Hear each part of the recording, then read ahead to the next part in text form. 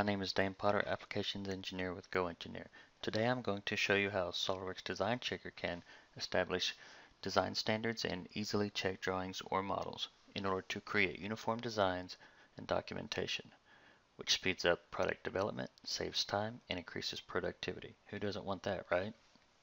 Using the Check Builder tool, you can set the requirements in which the drawing or document will be evaluated. In order to begin creating the checker, you just need to select the category like document, annotation, dimension, drawing, part, assembly, or features with icons up here on top. So in this example, we're going to make sure that the annotation font style is Century Gothic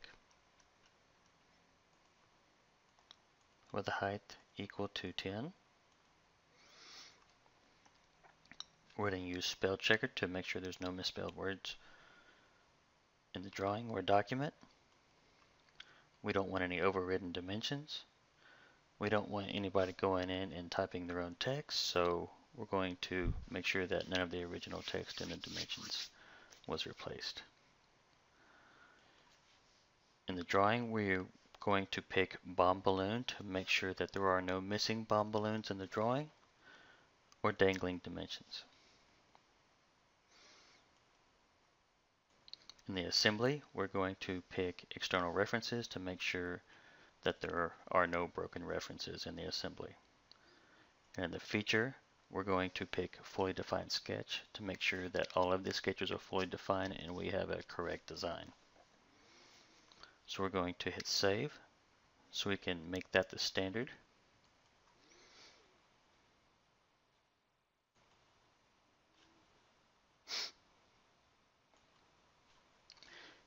Here we have our document that we're going to check.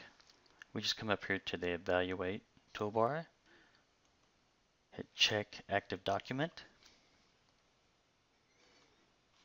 load the document that we created, check the document, and here we have a couple of things that it found.